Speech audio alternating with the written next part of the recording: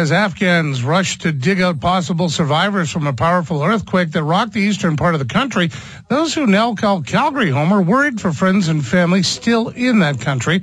There are about 1,600 Afghan refugees who live in the city. Fairbours Berjandian is national co-chair of the Afghan Resettlement Project and says it's tough on those here now. I'm sure the support that they need are going to be there, so the people have to deal with it themselves in 90% of cases. It is heartbreaking, but this is the situation that this nation have been living for past 40 years. The death toll varies, with the UN saying about 770 people were killed in the quake, while the Taliban put the count at 1,000.